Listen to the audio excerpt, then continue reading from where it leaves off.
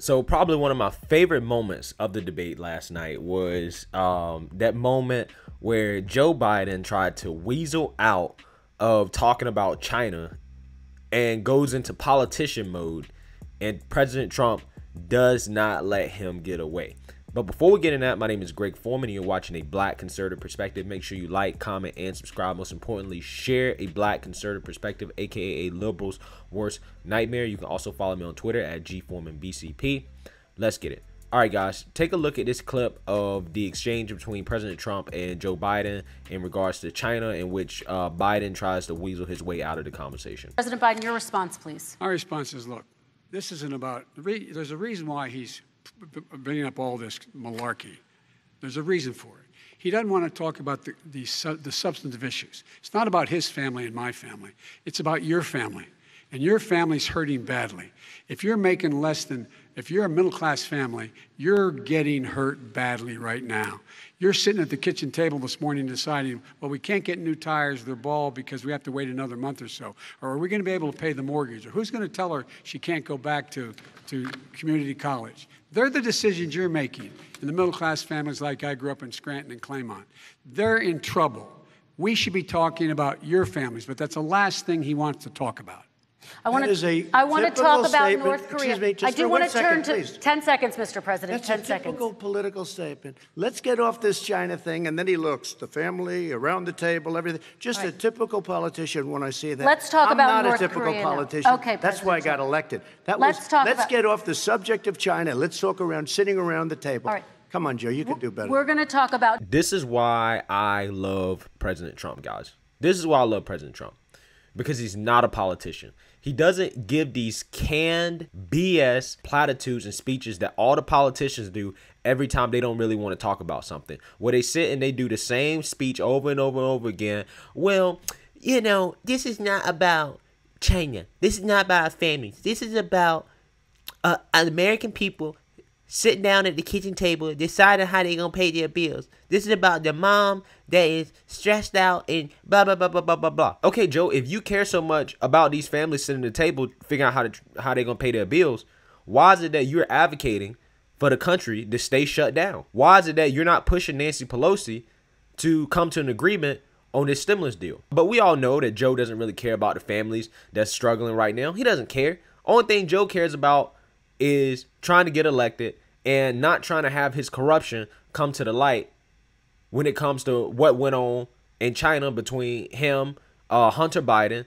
and Jim Biden. And that's what this is really all about. Joe Biden was an HOE who didn't want to rat out his pimp because he was afraid that he was going to get the pimp hand from China. That's all it was. That's all it was. And if our media actually did their jobs, if they did their jobs, they would have asked Joe Biden, the moderator would have said, okay, well, Joe, we have Tony Bobolinsky, who's a vet and was in the Navy, that's came out and said that he was a business partner of Hunter and that you are the big man.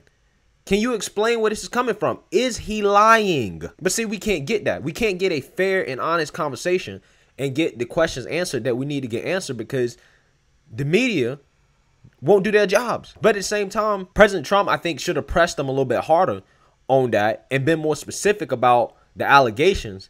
That way, Joe couldn't try to weasel and politician his way out of the question. However, this was probably President Trump's best moment at the debate. Because I think what he showed the American people was this is who politicians are. You can't believe anything they say. And once you start to get to the truth, you get close to the truth, they deflect to trying to play off of your emotions to avoid trying to answer the questions. I think President Trump did a great job of calling Biden out on that. Because quite honestly, guys, that's something I'm tired of seeing at the debates. I'm tired of seeing it. It has been one of my biggest pet peeves at these debates for the longest time. Is the people that sit here and just give platitudes all day long. They don't say anything. They don't give any policies. And quite honestly, guys, I think these debate formats should be changed because of this type of stuff, where we should have a whole 2 or 3 hour debate where we just talk about the economy. Because there's so many different things we can talk about when it comes to the economy that the American people should know, that we can't squeeze into a little 10-minute segment where politicians can just run out the time and run out the clock by giving platitudes and general speeches and going into politician mode and not saying anything and not answering the questions on what they're actually going to do. This is why the debate formats need to be changed. Do you notice every time the politicians talk about corona, the one thing, all they do is talk about how many people died? They spend literally 80 to 90% of their time talking about what President Trump did bad and the statistics, rather than actually talking about what they're going to do to make it better. Joe Biden did not have to expand on any plans when it comes to corona whatsoever. I want to know what the plan is. Since you claim you're going to do so much better than President Trump, what is your plan? We don't have no explanation on it. Guys, they didn't talk about Biden's tax plan at all, guys. They didn't talk about Biden's tax plan at all. That's a big deal. Biden's tax plan is going to be taxing people at a top marginal rate of 60%. But they did not address that at all, guys. That's how much our priorities are out of line when it comes to these debates. But they spent 3-4 debates talking about race. Race, guys. But we spent no time talking about Biden's tax plan. It's absolutely insane. And guys, essentially what I'm saying is that the American people is just not getting enough information from these debates. And just as evidence of what I'm saying is how we've got nothing out of Joe Biden, check out this focus group from Frank Lutz, in which they asked the group how they felt about Joe Biden's responses tonight. A word or phrase to describe Joe Biden from tonight's debate. Elizabeth, I'm going to start with you.